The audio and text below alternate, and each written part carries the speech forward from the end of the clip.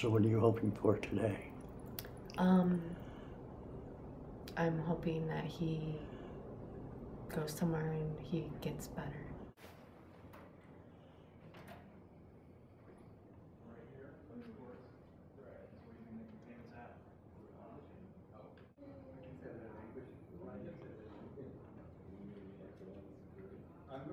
Well, he did make it.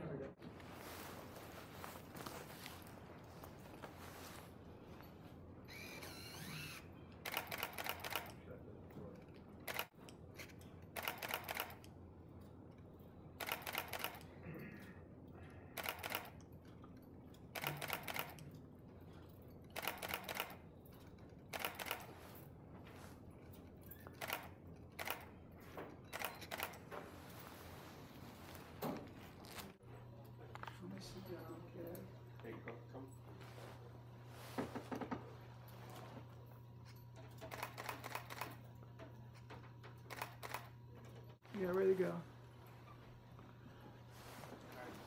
we're ready.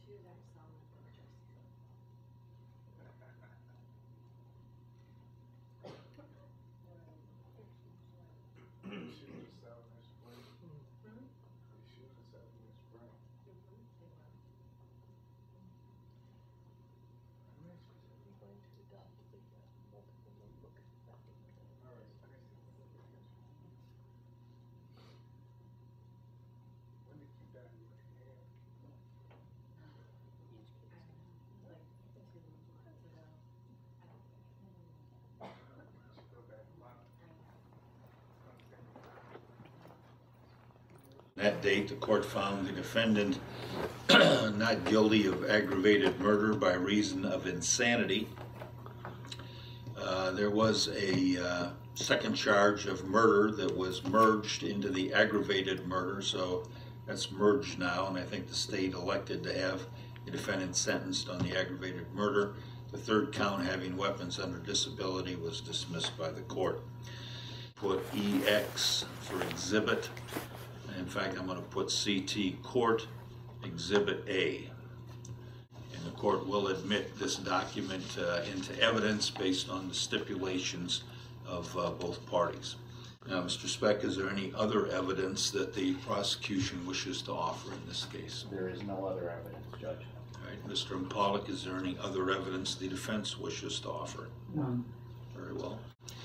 All right, the evidence then having been closed, the evidence submitted to the court is the examination by Dr. Gaisley.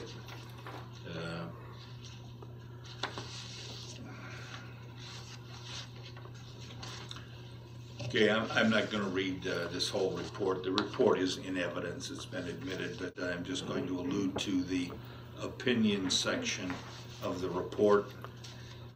Dr. Gaisley, he made certain findings of fact in here, which are pretty much known. They were the same findings, basically, that were made when we had the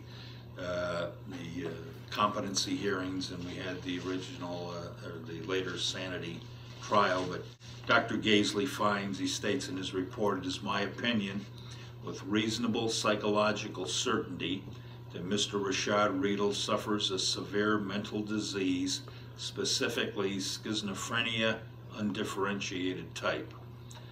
He continues, however, to be somewhat delusional and religiously preoccupied. It was also the examiner's additional opinion. It states, it remains my opinion with reasonable psychological certainty that Mr. Reshad Riddle continues to be a mentally ill person subject to hospitalization by court order when considering the totality of the circumstances.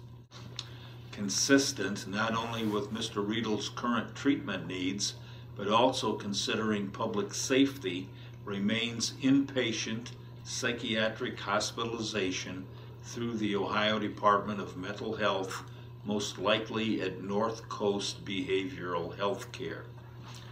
So the opinion of Dr. Gaisley was that Mr. Riddle continues to be suffering from a severe mental disease, and that the defendant is a mentally ill person subject to hospitalization by court order pursuant to ORC section 2945.40.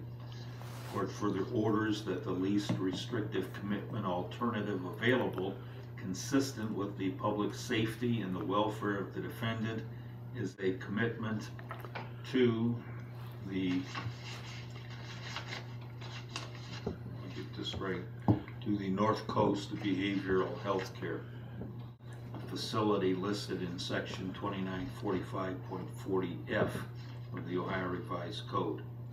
It will be further ordered by the court that the Sheriff of Ashtabula County will transport the defendant, Mr. Riddle, to the treatment facility pending bed availability. The defendant will remain in the custody of the Sheriff's Department in Ashtabula County pending transfer to this facility. The court also grants the defendant level 4 movement for purposes of medical treatment only. That's in the facility.